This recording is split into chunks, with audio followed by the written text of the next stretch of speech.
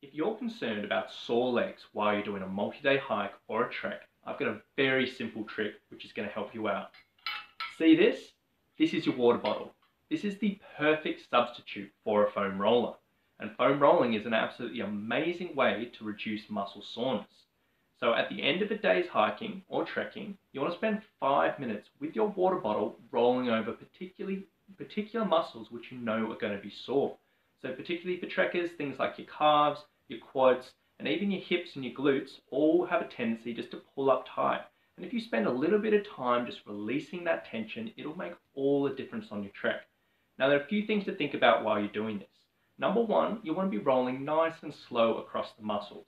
So there's no point just going quick and quick and quick. It's not going to do so much, but really take your time and really trying to find those knots and that tension in your muscles.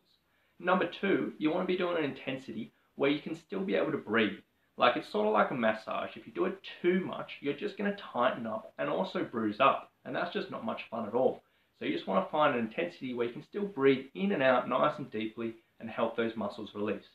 Literally spend 5 minutes of this at the end of a day's hiking. Not only will it help your muscles recover and not feel quite as sore the next day, but it's absolutely amazing for your sleep as well. So give it a go and you can thank me later.